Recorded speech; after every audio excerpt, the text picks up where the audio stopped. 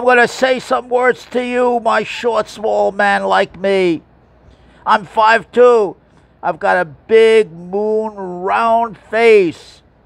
Gross large features. I've been told I look like E.T. I'm short and dumpy. I got a big fat belly. No neck. That's all. And the only respect I get out there is now as an old man. I'm an old man. I'm pushing 80-year-old. And I get what's called Erachmunis respect. That's the respect that you get when somebody thinks you're pitiful. A tremendous insult. And I'm here to talk about it today. The only way you can get around it, if you look like me, if you're a small, short man like me, 5 feet 2 inches tall, and that's all. I'm considered a little man, a dwarf, a troll, a mole. I've been insulted all my life, humiliated, insulted for my height and my presence. I have no presence. I have no appearance.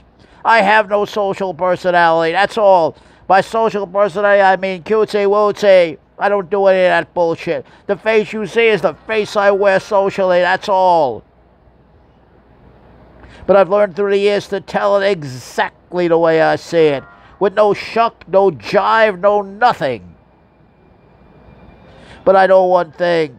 You have to get yourself in tremendous shape. There's no excuse. Don't let anything be an excuse. You've got to build your body powerful and tough. Mother, what are you to be? Father, what are you to be? You have to be your own man. You do that or you die. It's a very predatorial, pay-as-you-go world out there. You gotta drive that in the child's mind when they're young. Drive it in there. Once you get the ability to defend yourself, you get a good offense and a good defense, then you can go anywhere you want to go. Otherwise, you're going to have to genuflect like I did.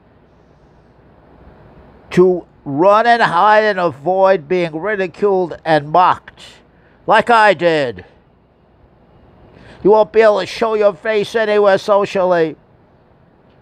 You'll cover your face like a criminal. And you are a criminal socially. Because you can't compete. You have no social personality. That's what I'm saying to you. Listen to what I say. I've got the credentials to talk because I am the victim. I've done the studies. I've done the investigation. I've done the hard thinking. And watching and observing out there, I know what the hell I'm talking about. First, the short, small man has to know what he is. He'd better look in the mirror and see what others see. That's called the phenotype. Defined as when you go out socially, your interaction with others, men or women, I don't care who the hell it is, holds a mirror up to you and tell you exactly who you are. How do you know? The body language, man. The expressions, everything. And you've got to build some alien material on you, some good, hard, tough bark.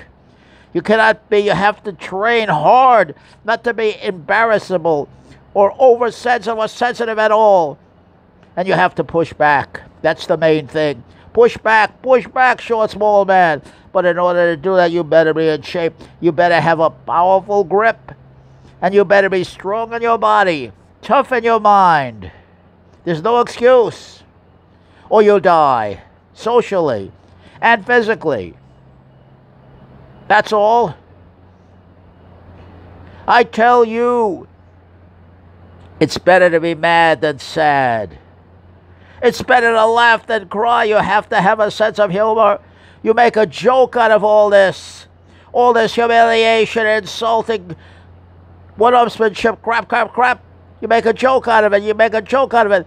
But you're serious as hell behind it. Your body's tough and hard. Your mind's tough and resilient and flexible. Do it or die. That's what I say. And this book is Strategies for the Short, Small Man. Never been investigated before. Never been done before. Until I ask the questions. When I ask the questions, when I look at it, you got a whole different phenomenon.